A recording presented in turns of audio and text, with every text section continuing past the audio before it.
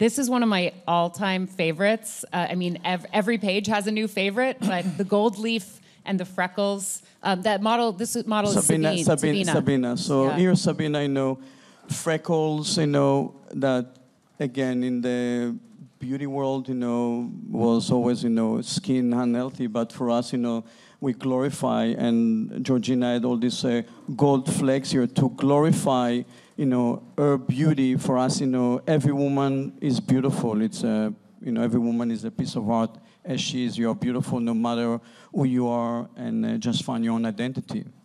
So, and Sabina here feeling beautiful. When we photographed Sabina, she said, she said to me, no one ever treated me like that, in that way that you photographed me with, as beautiful like this. So it was very, for her, they always, because she's more, they call her a curvy woman, plus size. They photograph her for a different thing as a curved woman, but nobody treated her for a beauty campaign or a beauty shoot.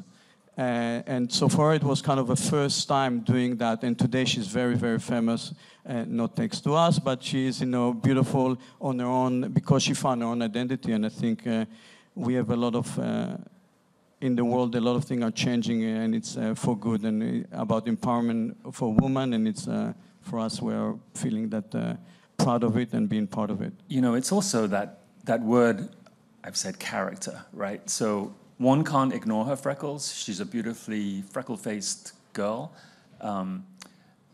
As Erez says, typically in the world of beauty, one doesn't really celebrate freckles in any great sense.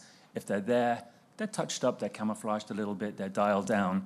So our approach was, well, what can we do?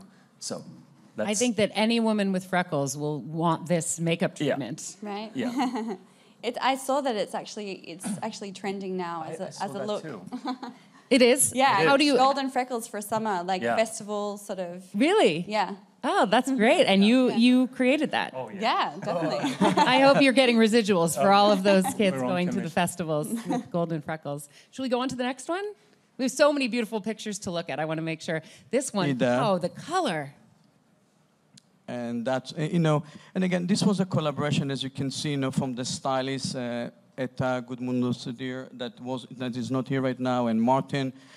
We all collaborated. It was a teamwork, playing, taking scene and outfit, and Georgina started painting, drawing taking her inspiration from the actual, the fashion, and just pushing and being, creating more artwork rather than just a makeup. Georgina, for a design like this, do you sketch this out on paper first, or do you just freeform it on the model? No, I definitely sketch things on face charts beforehand, but it's kind of funny to see the original face chart design and then the final result. It evolves so much on the day depending on everything, all of the elements of collaboration. So, yeah. Do you use any tools for color matching when you're going off of a palette from a garment, or do you just eyeball that? Just eyeball it, yeah. They look like they're just lifted directly, with some kind of paint matching tool, like at the hardware store. I do have or every something. color you can imagine in my makeup kit. So yeah, wow, it's beautiful, and somehow there's definitely like homage to clown, but it doesn't look clownish. Right. Yeah, we want it to be, so that's the whole idea. We want to be more fun and not taking it too seriously, and that's really also a big part of Gorgiality, what it's all about, just having fun with it and pushing. Do you think there will ever be a day where women will walk down the street with their makeup like this? Hopefully one day, yes. Yeah, I wish. That would be amazing. You should do it first. Show us how it's done. I mean, at parties. Yeah. I'll do it. Yeah, David, we'll put you in Georgina's makeup chair.